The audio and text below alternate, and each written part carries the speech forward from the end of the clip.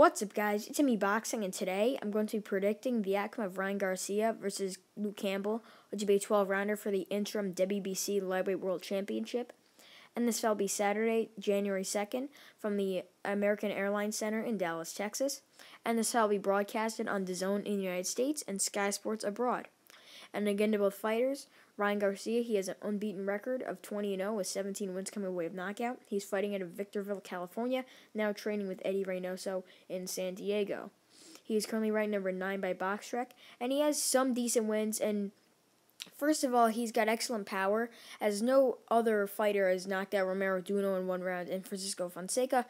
But those fights really are top 30 opposition as opposed to, let's just say, Luke Campbell's opposition, which are top 15, more like top 10. Well, to dig into that Francisco Fonseca fight, it was his first time headlining a card, and it was on Valentine's Day, February 14, 2020, and he landed a beautiful left hook. And I just have to say, Ryan Garcia's left hook is lethal, and that put Francisco Fonseca out. And then against Romero Duno was the co-main event on the Canelo Alvarez versus Sergey Kovalev main card, and he won the left hook knockout in the first round. He landed a 1-2, which initially hurt Duno. Then he landed a phantom punch that hit him right on the temple, as they say. It really didn't even look like it landed, but you could really see that it grazed right at the top of Duno's head, and it messed up his equilibrium, and he was not able to recover from that. But I just wanted to shine some light on Ryan Garcia's fight versus Carlos Morales, which took place at the end of 2018, where he did get a majority decision there. And when you look at Carlos Morales, he isn't really too great of a fighter. And the fact that Ryan Garcia tried to start out very strong and try to get an early knockout like usual, but the thing is, after 5 rounds, it was all Morales. And that's the rounds where some of the judges gave it to Morales and gave it a draw. He was easily able to outpunch and outwork Ryan Garcia after 5 rounds. So I wonder how he's going to look against a guy who's top 10 opposition, top 10 fighter, former Olympic gold medalist, and a southpaw. I wonder how Ryan Garcia is going to do against a guy who's never been stopped, hangs in there with some of the top opposition, and who's got decent power as well. But to get into his opponent, Luke Campbell, as I was saying before, he has a record of 20 wins with 3 defeats and 16 wins coming by way of knockout. He's currently ranked number 8 by BoxRec. And first of all, I don't really know how Ryan Garcia is ranked number 9.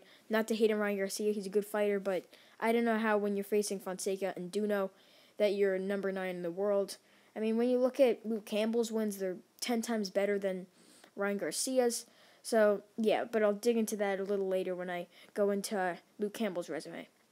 Luke Campbell's losses, most of them are by split decision, except that one Lomachenko fight. In all of them, he's never been stopped, but in all those fights, he has been knocked down. Against Lomachenko, he got knocked down late. Mendy, he got dropped early. And Jorge Linares, he got dropped early. But in all those fights, he started out worse, but as the fight went on, he stuck in there and ended strong. But in that Lomachenko fight, he just wasn't able to figure out Loma, as Lomachenko is really a tricky southpaw and very tough to land shots on him. But not really anyone shining light on this, but Campbell really hurt Lomachenko really badly in the 7th round of their fight. He landed a beautiful uppercut and then followed up by a right hook, and Lomachenko was hurt and he was holding on. He was really hurt in that fight. But that Jorge Linares fight was for the WBA Lightweight World Championship, and as I said before, Linares was able to drop Campbell early, but Campbell fought back and won many of the other rounds, and I thought he possibly could have made a case for him winning that fight. But his fight versus Ivan Mendy, the first fight actually, he did get dropped early, as I said before, and it really was a very close fight and a really eye-opening fight for Luke Campbell, as he was only 13-0 at the time, I believe so, while Mendy already had over 30 fights. And in that rematch versus Ivan Mendy, as most of you guys know, he did win via comfortable, unanimous decision over Mendy. I scored the fight personally 118-110 in favor of Luke Campbell, and he really outboxed Ivan Mendy, showing why, as time goes on, you get to mature as a fighter, and that new hungry lions beat the old veterans, as Ivan Mendy, as I said before, was a 30-plus fight veteran, and Luke Campbell was, I believe, 16-1 at the time going into that fight, maybe 18-2. I'm not really too sure, but he looked very good in that rematch with Ivan Mendy.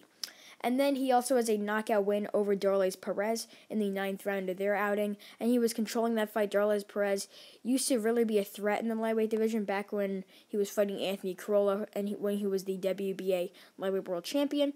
But all those Campbell losses, as I said before, were to top opposition at the time. Ivan Mendy was a top 10 lightweight at the time. Jorge Linares, number 5, arguably top 3. Lomachenko at the time was number 1 in the world pound for pound and the number 1 lightweight.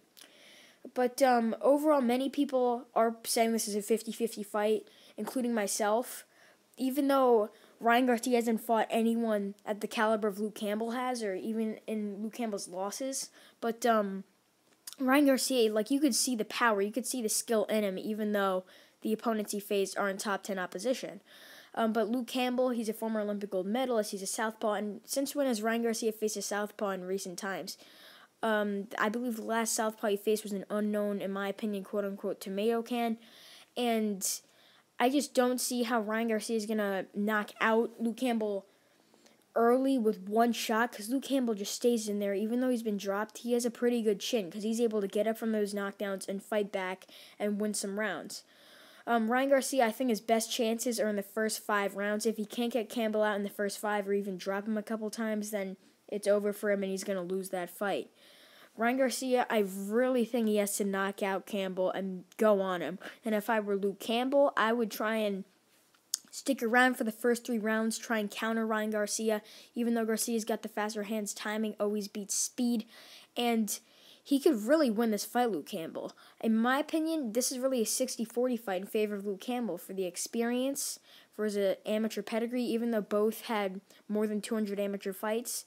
I would say, being that he's at an international level, Luke Campbell, he's fought many better guys, and he's won an Olympic gold medal. Luke Campbell, as I said before, he's a very tricky southpaw. He's very lengthy, and this is the first time where Ryan Garcia is really facing an opponent that's really his height, and that's a very good fighter. So my final prediction is that if this fight goes past 5 rounds, it will be Luke Campbell by close unanimous decision, or split decision, or majority decision, because I think Campbell wins on points. But being that this is a Golden Boy show, and it's obviously on DAZN, I think that Ryan Garcia is going to get the edge in the scoring, being that they wouldn't want to give it to a guy, Luke Campbell, who's not a Golden Boy fighter, who really, in my opinion, doesn't make a lot of big bucks when it comes to bigger fights. Like Ryan Garcia versus Devin Haney would be literally signed and made after Ryan Garcia beats Luke Campbell if that happens, being that they've had trash talk before. They make a very good fight. They're both undefeated young fighters, and they both have WBC world titles if Ryan Garcia could win this fight. So overall, my final prediction is that Luke Campbell wins via close split decision over Ryan Garcia, and I think he will control the pace later on and get the interim WBC lightweight world title. And yeah, that's really it. I'm Me Boxing. Thanks for watching, and I'll see you guys later.